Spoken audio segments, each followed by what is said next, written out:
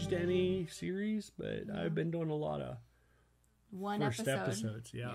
Tim has definitely been indulging me on my desire to watch a whole bunch of first episodes of new shows because there's so many shows. It's hard to know what you want to spend your time on. So we kind of take a little bit of the legwork out for you. We watch the first episode to let you know if it's worth your time. What is our show? We're Zeb and Dexter and Phoebo, and this series is called After Just One Episode. After Just One Episode. Normally on this channel, you get to listen to us debate about movies and books that we request that the other person read. Or watch. And in this series, we're going to be talking about these TV shows. We're going to give you much shorter summaries of these shows. We're going to talk about 9 different shows. Firstly, did we watch any more episodes of the shows we talked about last time? Yes. We watched another episode of The Peripheral. That's correct. Did we watch anything else? Did you watch any more of MILF Manor? No? I thought you said you wanted to watch some more of that. Well, I said I was going to. I wouldn't mind watching some more of that just to see where that train wreck goes. Oh, I did watch another episode of Special Forces. It kind of became less interesting. Yeah. Yeah, that's it. We didn't rewatch any of those other ones that we said we might. Well, that's good to know. Well, why don't you kick us off? Pick one of these shows that you want to talk about. How about we talk about Night Court? Sure, that's a good one. Tim suggested this one. So when I was growing up, one of the shows that I watched a lot with my grandma and my family was Night Court. And as you know, a lot of shows are getting a reboot right now. And this happens to be one of them. Mm-hmm. The premise of this TV show is it picks up like 20 years after the original show Night Court ended. And the new judge is the old judge's daughter, and she is played by... It's the girl from Big Bang Theory, but I don't know her by name. Yeah, she has the really squeaky voice. I can't remember her name. I apologize. You know, it opens and you meet the new judge, and during the course of the first episode, the original prosecutor, Dan Fielding, gets roped into becoming actually the public defender. So you do have that tie back to the original show. Are there any other cast members that were from the original show? I don't think so. I don't remember seeing any. This is a show that... This is a sitcom too, so they're just half an hour, 20-minute episodes because of commercials. So I would say, as far as watching it again... I might try another episode or two. The first one wasn't like the most amazing, but I think they were trying to set it up as not necessarily a spin-off of the previous one, but as a time lapse from it. So as someone who didn't watch the original. Yes. Was it the kind of show where it's like Friends, where each storyline builds on the next? Or could you pick it up in the middle of the show and it didn't matter if you saw all the other episodes? Yeah, you could pick it up at any point. So is that probably what this one's going to be like too? It's probably going to be like that. I mean, of course, there was a little bit of flow with the previous one where there were some things that... would be carried on into other shows, but you could really pick it up anywhere. Is it more like watching an episode of Judge Judy, where it's like she has a case she's going to discuss in that episode, and then you're never going to talk about that again? No, I wouldn't say that. Oh. I wouldn't say that. It's, it's your normal sitcom where, like on Friends, for example, you do have a timeline, but you don't necessarily have to know where you're at in that timeline. So I feel like with a lot of shows that are much loved and people have binged like all the seasons, they say you have to get past season 1 or you have to get like 4 or 5 episodes in. Unfortunately, on this portion of our podcast, we're not giving you the luxury of trying out 2 or 3 episodes. I will not be watching any more of this show. I can see that. I was not interested at all. I could see that. And I think I'm only interested in seeing more episodes simply because I was such a fan. Yeah. In the 80s. Mm-hmm. Why were you such a fan? What was the draw of that show? It was a big comedy back then. Okay. There was a lot of... So it was funny. Oh, yeah. This one wasn't funny. Yeah, absolutely. It was hilarious back then. Like Seinfeld. Like people liked it as much as they liked Seinfeld? Yeah. Oh, wow. Yeah. Okay. All right. Even more than Friends. They liked it more than Friends. Well, no, I can believe you. No, I'm just saying. Some people liked it more than Friends. Okay. Don't know who those people are, but just kidding. I'm teasing. Okay, the next one we're going to talk about is The Bear. The Bear? Oh, so you can watch The Night Court on Hulu, right? Hulu, I think. Or maybe Peacock or something. Maybe something. So The Bear is on Hulu. This is a show about a young... Oh, yes. I remember that one now. This is a show about a young chef. He comes back to Chicago to run his brother's beef sandwich shop that's like a staple in the neighborhood. Yes. But he is a chef. He works for like fine dining and stuff. Right. And he's like an educated chef. He went to school. And a James Beard award-winning chef. So he comes back to run his brother's shop after his brother died. His cousin has been running it. But you get this very like crazy all over the place just introduction into him trying to open the shop the first day he's running it. You see him with his employees there, but it's very raucous. It's like all over the place. He's very stressed because he needs money to pay all the bills. And he's trying to bring a new flavor to the shop because he has, schooling. He actually knows what he's doing, but people are like, don't mess with tradition. Yep. So he has all these pressures on all sides of them. Also, his nickname is the Bear. We don't know necessarily why, and there definitely seems like there's some tension with him and his other family members. So there's like stress on all sides. Yep. By the time the episode ends, it's another only half an hour episode. We can tell that people like his cooking. He's about to open his shop, but that's about it. That's all you get in the first episode. But if you like crazy high, like intense high stress thing, if that sounds really interesting to you, plus they give you like some really beautiful looks at the food he's making and stuff. So it's a good show for foodies. And it looks like his cousin's kind of crazy. Yeah. So that might be interesting. And then there's this young chef that he's having sue for him that day or something. Yeah. And so we're going to get more into her storyline. If that sounds interesting to you, I will be watching more episodes of this show. I liked it. At first, it was a little off-putting for me because it was so, like, all over the place. But as a foodie and as somebody who's kind of interested in, like, what it would be like to run a business like that and watching him get out from under all those bills, it's compelled me to want to watch more. Okay. So I can see that. But you're a no? So I watch that one without you? No. That movie was like... that show, I'm sorry, was just too hectic. Hectic is the word I was looking for. It's so all over the place. It's like I had a hard time even knowing where we were in the day. Because do you remember I was like, wait, that clock says 2:30. I swear it was 2:30. Like, so Tim has a lot of work in the food service industry. I have some, not as much as him. But you definitely, while you're watching it, can feel what it feels like to be working during rush hour at But the whole premise of that first episode was they weren't even open yet. Right. Well, neither of us has ever owned a business that you'd have to open and like work for 6 hours before you open, right? Well, yeah. Like making all the food from scratch and everything. But so anyway, my point is, I think that they did a good job of making you feel crazied in that kind of stress of trying to open somewhere. Yeah. And so, I mean, I feel like if that's what they were going for, they definitely accomplished it. And I'm interested enough in him and the other characters to figure out where it's going. Yeah, I don't think I am. Okay. I don't think I am. Good to know. You pick the next one. I think for the next one, I'm going to discuss Willow. Okay. You can watch this on Disney Plus. Yes, you can. Okay. I guess Disney owns the rights to this movie. Willow is a TV show. It picks up like 20 years later. Mm-hmm. So like 20 years after the end of the movie. It's got some elements that really surprised me, and one of the things I really loved is the fact that they used a lot of the original actors and actresses. At least three of the actors. Yeah. So I mean, you have that tie-in to the original movie. Yeah. There was a bit of intrigue in the first one. A lot of character development. I think the first episode was about an hour. I think so. Yeah. And the main characters are young adults. They are. They're all young adults. And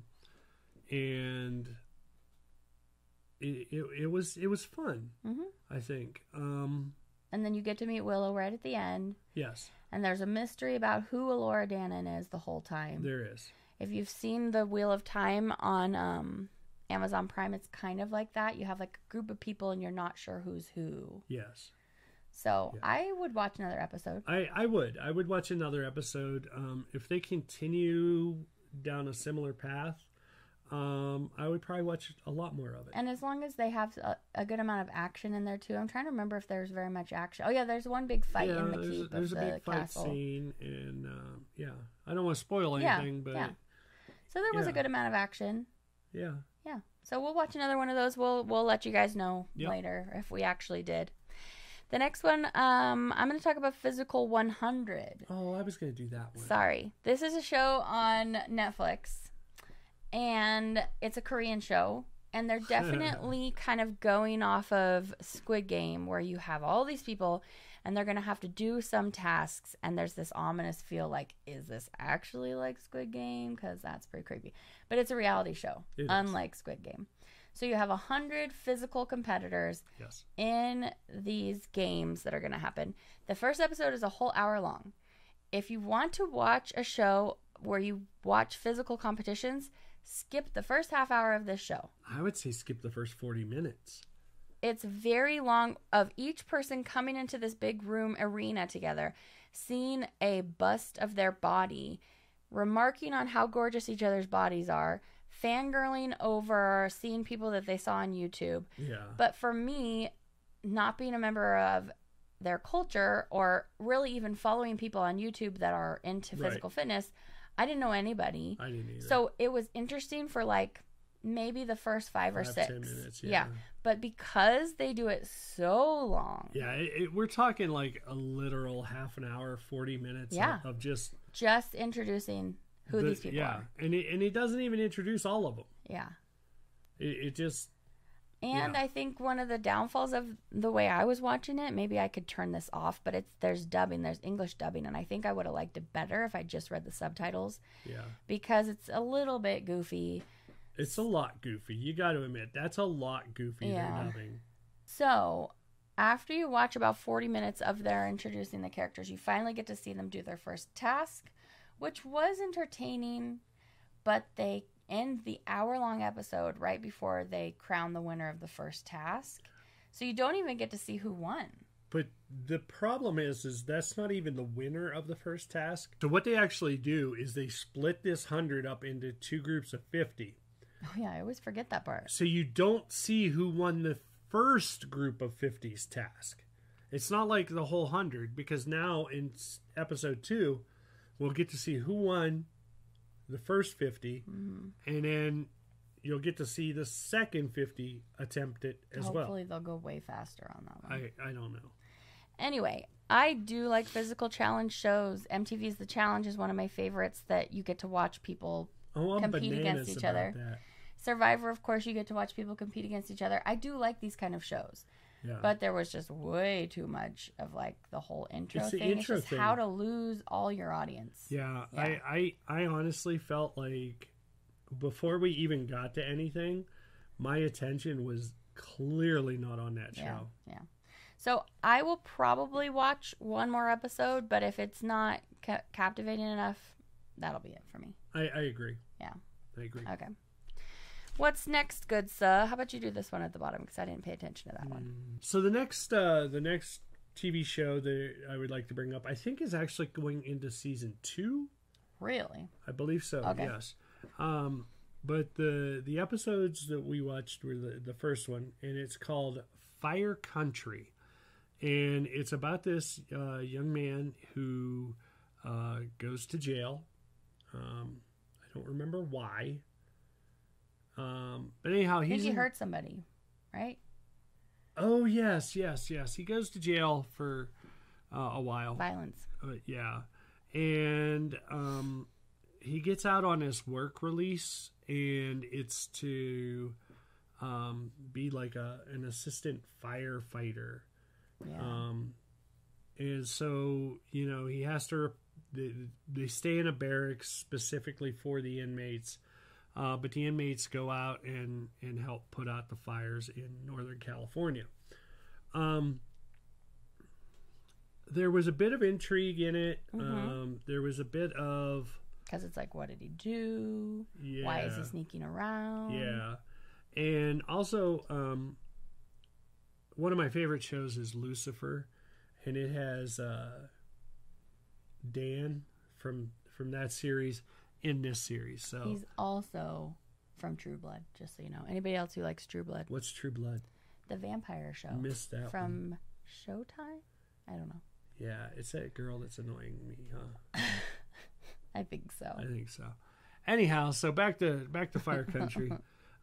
So he's supposed to go to one town, but they route him to a different town. It turns out the town they send him to is his hometown, where his mother and his father are both big in the firefighting industry. Yeah. And so you get the opinion that there's a lot going on. Mm-hmm. There's a lot of tension between the family members, his friends, and like the friends he had in his hometown are still there, right? And his ex-girlfriend or something, maybe. Yeah, something like that. Anyhow, and his sister died. Yes. Yeah. Yes. So there's like a whole bunch of stuff to unravel. And a lot of them were blaming him for it. Yeah. And so if that sounds like your cup of tea, go check it out.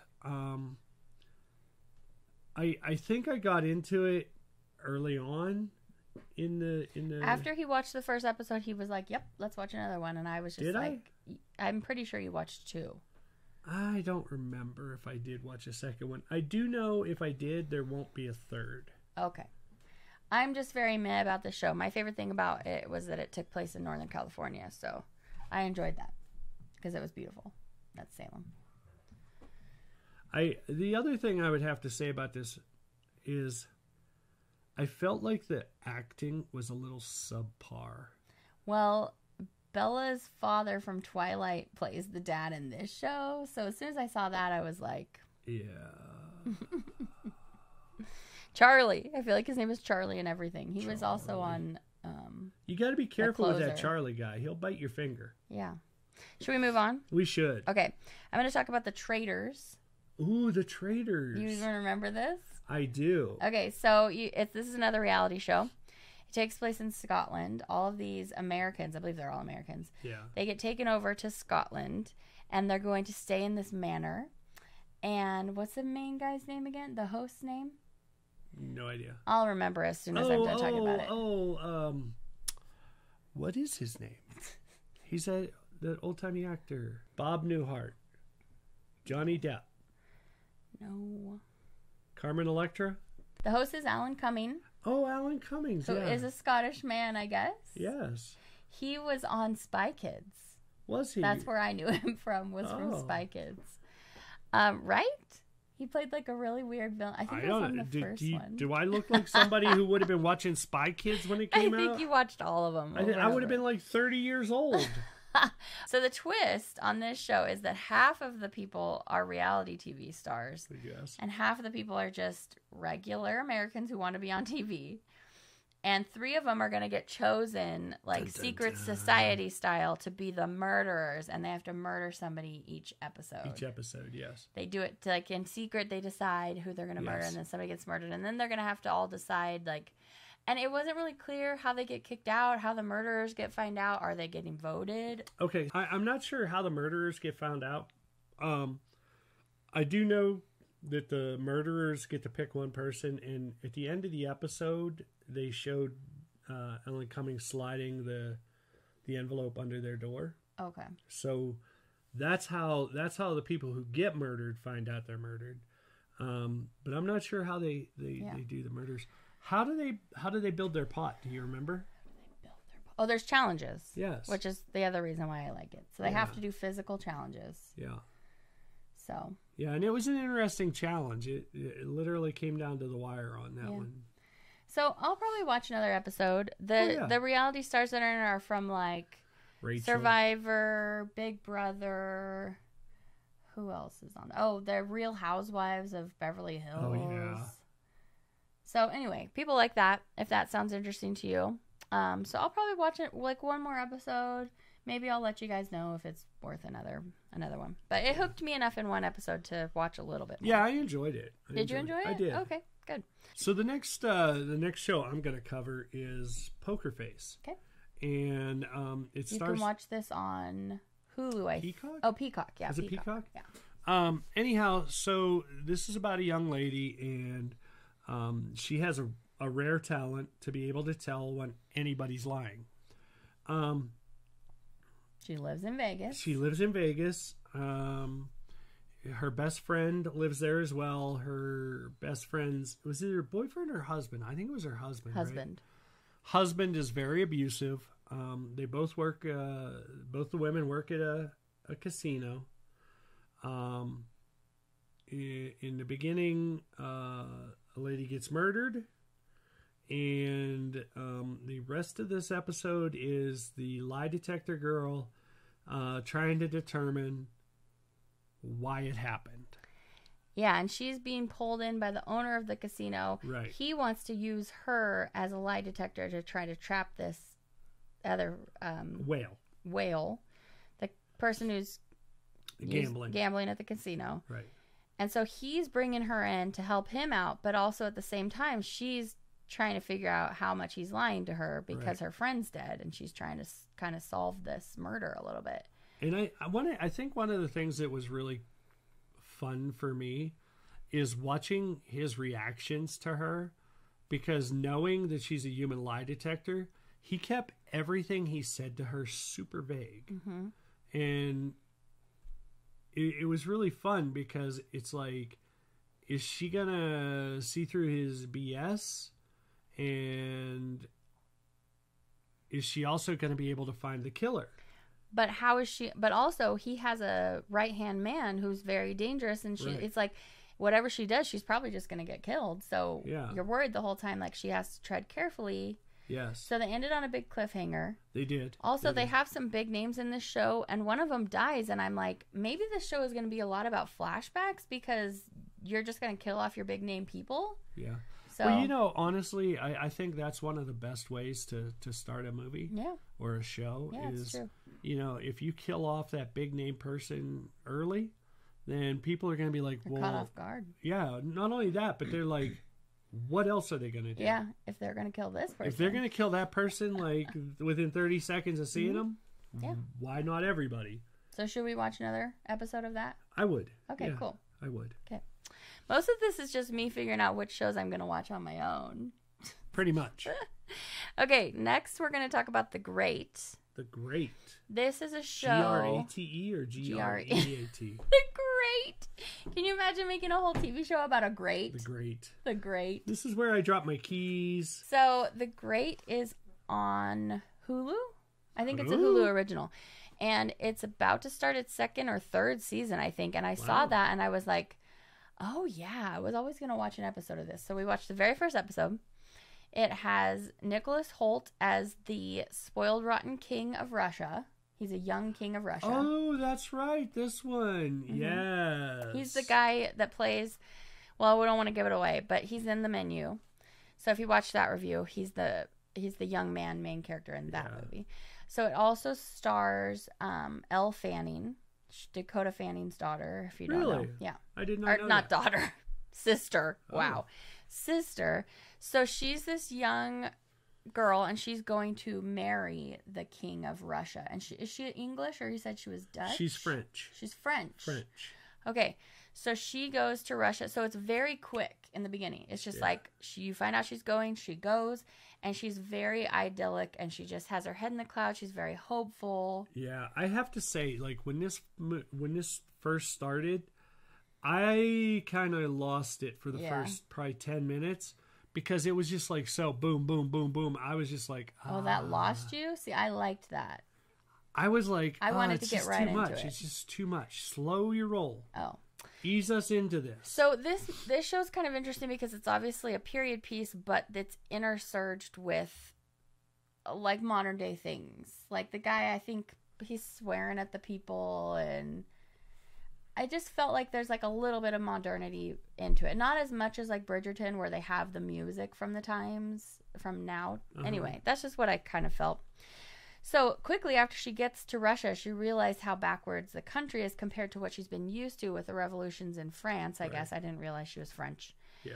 And she also realizes that her new husband is not like as far from being a feminist as you can, and the whole country is that way. So she starts to see a very dark view of how her life's going to be. Yeah. And the whole first episode is like her going from this like innocent, hopeful creature to just like she's in this dark spot. Yeah. But then something happens at the end that you're like, oh. And then the thought is, okay, well then they're going to probably do a lot with this show. Yeah. And Tim had to point something out to me, and I don't want to give it away. But did you like the show by the time we got to the end of the episode? Like I said, it really lost me in the very beginning. It was just too much. But after you get past that first 10, 15 minutes, when we got to Russia, there was still a lot there. But it didn't seem as eclectic to me. And I really started to enjoy it there. Okay. If you remember, I actually shut off my game and came over and sat down beside you to watch it. I didn't remember that, but... Yeah. So yeah, okay. Well, maybe we should watch one more and see if we like it. I mean, it's in the second or third season, so I think it's been getting good ratings. Oh, really? I did not know that. Yeah. Should we say that this is based on a... I wouldn't. Okay. But that honestly is one of the appeals. I feel like that's one of the reasons to watch it. Yeah. I'm just going to say very loosely. So one of the things Tim pointed out to me in the end with this is actually based on a real woman. Yes. So that makes it more interesting. Yes. Not that they're going to be like obviously completely faithful to everything that happened in her life. Right. But it makes it more interesting. It does. The final show that we're going to talk about on this episode actually was on Amazon Prime. We were able to watch the first episode for free. Otherwise, you had to subscribe to something, and I don't remember which one. Showtime or HBO Max or Stars like or something. But this show is called Interview with a Vampire. It's based on the Interview with a Vampire book by Anne Rice. Also, based on the movie of the same name. It stars not Brad Pitt and not Tom Cruise, but the only person we recognized was the main character, and he was from Game of Thrones. Yes, he played Grey Worm. Grey Worm, yeah. But I don't know his actual name. Anyhow, the storyline is quite similar. Yeah, if you're familiar with the story. Yeah, it does do the story pretty much justice. It opens up with Louis talking with the reporter that he originally talked with in, the 20 years ago version. I don't know. And he's going through and telling the whole story again. And it's really interesting to watch it again. I rather enjoyed the show. It was like their take on it this time. Yeah. I mean, obviously it's quite similar, but there's little differences, I think, and I really enjoyed it. I really did. Okay. So vampires aren't really my cup of tea. Oh, they're not. So I probably won't watch another episode. Really? Yeah. I would watch another one. Okay. I would. Okay, cool. Yeah. Probably we shouldn't say too much more about what happens, right? I was going to leave it up to the audience to watch it. Yeah. I was just giving my recommendation. It's a retelling of the very familiar story, so, Yeah. Yeah, you can decide or not. Yeah. But there's lots of, there's not like so much action, but there's some action. There's some action, some nudity, some character development of Louis, and Louis's great. There's also some mental health issues that involved, and you don't get very far into it in the first episode. No, not at all.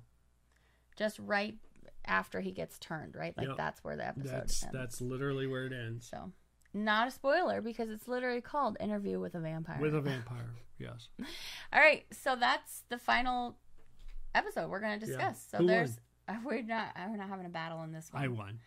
These are 9 new shows. Let us know if you've watched any of these in the comments below, and if there are any shows you want us to test out for you. And we appreciate you coming to hang out with us for this episode today. We sure do. All right. Well, happy viewing. You can check out our most recent episode. It's going to pop up on the screen for you here in just a second. Don't forget to subscribe, and we will see you back for another one very soon. Yep. Have a great weekend. Bye. Bye.